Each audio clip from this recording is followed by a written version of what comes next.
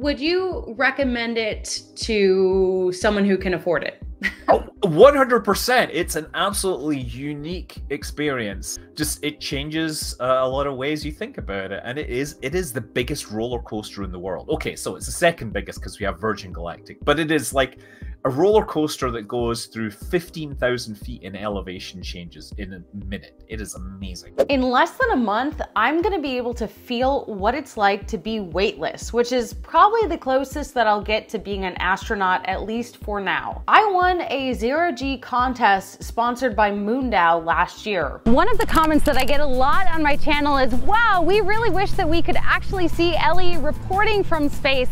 So I know that going on this zero-G experience will be one step closer, and I would love to share that with everyone at home. So I really hope I'm considered for this opportunity. I promise it won't go to waste. Many of you voted for me to go on this zero-G experience so I can share what it's like with you at home. 100%. It's an absolutely unique experience. Now, before we get into the interview with Scott, I just want to re-emphasize that we still have room on the flight. You can join me for this zero-G flight. This will be Friday, February 23rd, and we're flying out of Orlando, flying out of Kennedy Space Center. Not only will you join me on the flight, but you'll also be joined by moonwalker Charlie Duke, as well as astronauts Doug Hurley and Nicole Stott. So yeah, this is a pretty legendary lineup, and I'm hoping that more of you guys can join us on the flight. We do still have a few seats left. So if this is something that you're interested in, I have the contact emails in the description of this video, also pinned in the comments with who you need to reach out for those details. So make sure to mention my discount code Ellie to either Pablo or Christina when you reach out to them. That'll save you $1,000 on your ticket. Now, I know a couple people who have flown zero-G, but I wanted to talk to someone we know and love so that he could also help explain to you what it's gonna be like and give me some tips. That's right, Scott Manley was able to fly zero-G not too long ago. He says he would have done a couple things differently. And so you flew out of where? Oakland. I do wear the shirt around, and I'm always around like pilot people, and they're the ones that see that and they're like, oh, I really want to do that. How much is it? $8,000. Yeah. Maybe. And it's not a no, it's not a hard no, because you know, like I'm paying, you know, $350 an hour for the Cirrus rental, so it's not that ridiculous. And here's some advice that he had for me. Number one, you said that people didn't really get sick on your flight. That's what I'm most afraid of. How did you feel? Well, I was totally, first of all, I took, you know, Dramamine or whatever the thing is, right? That's the motion sickness thing. And I went in with just a little bit of food, and I just sort of, you know, put my mind state in like, okay, let's keep a level head here. Avoid like turning your head too quickly when it's doing rotations and stuff, because you gotta understand the whole plane is moving around you. But yeah, they think that laying down works.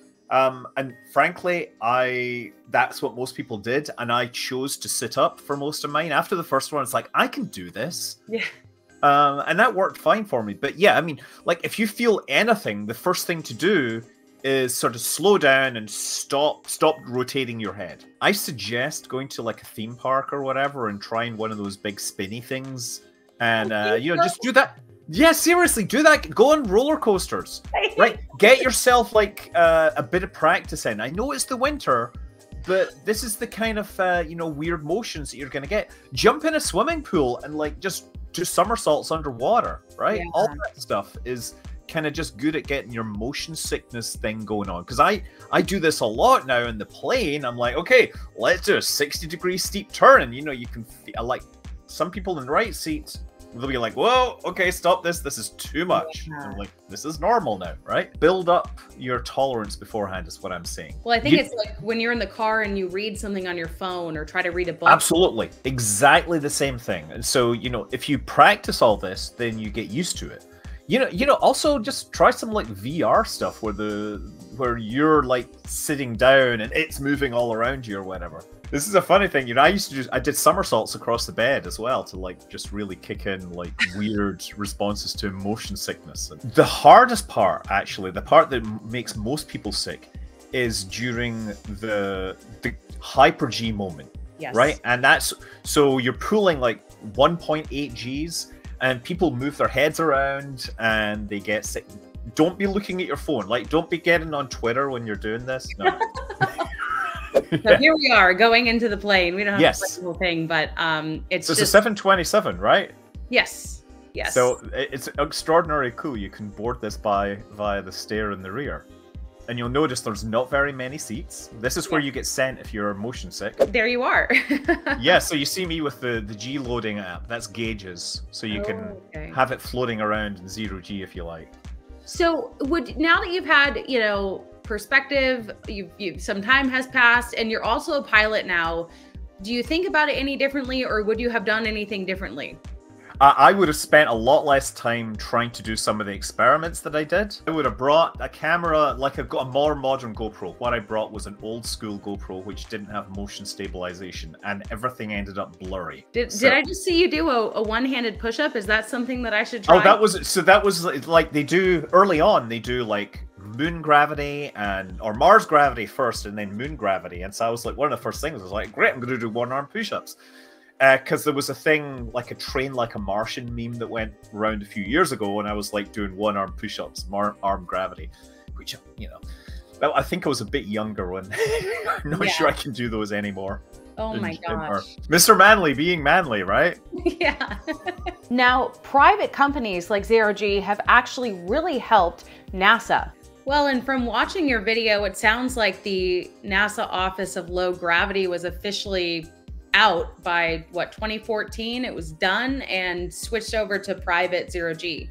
Yeah, it was one of the things that NASA felt could be privatized and that there was potentially a market there. And it did sort of make sense because clearly there's a lot of tourism interest and there's government, you know, experiment interest and stuff. And if you can do that on the same aircraft, that's great. So, like, let's talk a little bit about the history and why this is more than just, you know, something for really rich people to splurge on. Well, here's the thing. You need to generate microgravity conditions for all sorts of science experiments before they go into space. It changes a lot of things. And this is an important technical thing to get the longest chunks of microgravity that are possible without actually flying to space. Right. You get about 20-25 seconds depending upon what you're trying to do. And, you know, you're going to get good engineering data that you can't get any other way. But yeah, you're also floating around in space and people love that. So this is why these things exist. You know, one example I can think of where the microgravity was really essential to the mission was OSIRIS-REx, right? Because they had to perform a sample acquisition in zero gravity and in a vacuum. Now, obviously, they couldn't emulate both of those things simultaneously. They can actually depressurize some of their scientific, enclosures to like external pressures. But yeah, so they used that to verify that the sample collection head would probably work in low gravity. But I've seen other ones where they test like sample collection drills for asteroids in zero gravity. I've seen things like fluid. You're making sure that some fluid experiment that's going to be in the space station will actually operate correctly. So very important that this stuff gets tested before you actually send it all the way to space. Yeah, definitely. Wow. At the time that you did the flight, you were not a pilot yet, correct? I was not a pilot, but I was on my way. I was only a few months really into that thing, but I was like super focused on this plane. So what do you think it would be like now that you have pilot experience to actually be flying the Zero G plane?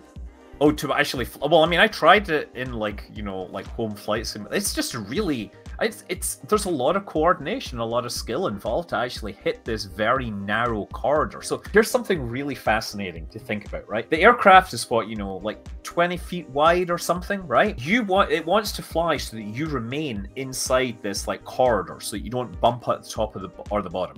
And it's just like lane holding. Right? It's like holding a lane in your car, and the lane is the same width as the plane. Right. So imagine now that you're having to do lane holding with that precision while traveling at 500 miles an hour. Right? So it's but they have the tools. They have the little rubber ducky. They have the G meter, And there's another thing where they actually have to hold the correct speed. So look, this is something you train up to, and simply, it's a 727. It needs a crew of 3. They actually have an engineer in there as well. So I don't think that I'm in any position to be able to fly with that level of precision without hundreds of hours of practice. But boy, would I love to learn that. Now, how safe, for someone who maybe wants to do this, how safe are these flights? Well, they haven't crashed one. No, I mean, look, this is an airliner and it has to fly according. This is actually legally an airliner. So you actually have to go through airport security, and they'll actually have a special check-in for you with airport check-in, metal detector and stuff. Right. Like, this is what it legally has to be. The cockpit door will be locked because it's an airliner, right? Right. But they're flying it very differently than just your normal flight. Yes, and but they're not moving outside the G loading that's allowed, that's anticipated for the airframe. They have specially modified hydraulic systems, I believe.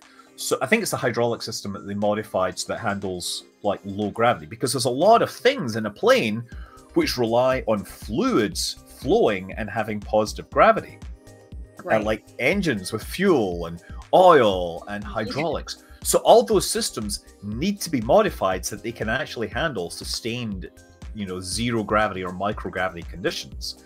Right. And so they had to document all this as well, so that the FAA would let them do this kind of, flight. NASA, on the other hand, by the way, they were a government organization. They didn't have to satisfy FAA rules. So, wow. They sort of just did their own thing, and they occasionally had issues and stuff. But, yeah, I think that there's a lot of regulation that goes into these things, and it's not perfect, but they haven't had any problems that are particularly public, let's say. Well, now those 25 seconds when you're actually in 22, 22. Does that feel long? It doesn't sound long. You know what? I think that for me, it never felt long enough, but for other people, it definitely felt longer. Okay. There's a sort of moment. I was always trying to do something, right? And so I was always running out of time. But then there was a couple of times, early on, when it was just floating around and doing stuff. That's felt like forever. It's like, how many one-arm push-ups can I do in this time? No problem. The amount of time is based upon what you do with it, really. And right. I was distracting myself a whole lot with things that I probably shouldn't have been. Believe it or not, Moondow has already sent someone to space, and next month they'll be sending 2 of us, including myself, on a zero-G flight. So how are they able to pull this off? We're a DAO, so we basically open it up to the community to have anyone propose projects to us. So even though our first thing was sending someone to space, the mission of the organization is to accelerate a lunar settlement. And so the way that we're doing that is through bottoms-up governance. So we allow anyone from the community to propose projects, and we have this treasury that is owned by all of the token holders, and they can use it towards whatever sort of initiatives that they want to do. Basically, at the Blue Origin launch, we got connected with another organization called Space for a Better World that does these zero gravity flights with NASA astronauts like Charlie Duke, and we spoke to her, and then a few of the members of the organization were really excited about, hey, what if we sent people in our community to zero gravity, and yeah, it was another one of those kind of surreal things that you're okay, we're gonna charter a zero gravity flight and send a bunch of people up. I'd never done anything like that before, but the community wanted to do that and then vote, to have some people join us in zero gravity, and then we also did a sweepstakes for that as well. And Pablo says the zero-G flight that I will be on took almost 9 months of planning. A lot of the DAO is really, it's sometimes hard to explain because people come to us with all of these ideas from all over the world. They're like, hey, I want to do this, and it's just like pitching. So you pitch it to the community, and then the community can fund it and do it. And so that's how Zero G started. Someone pitched it to the community, And they're like, yeah, let's do it. So if you want to join me on my zero-G flight, the deadline is February 7th. Thank you so much for watching this video. And of course, thank you to Moondow for giving me this amazing opportunity. I can't believe it's finally here, and I'm really excited.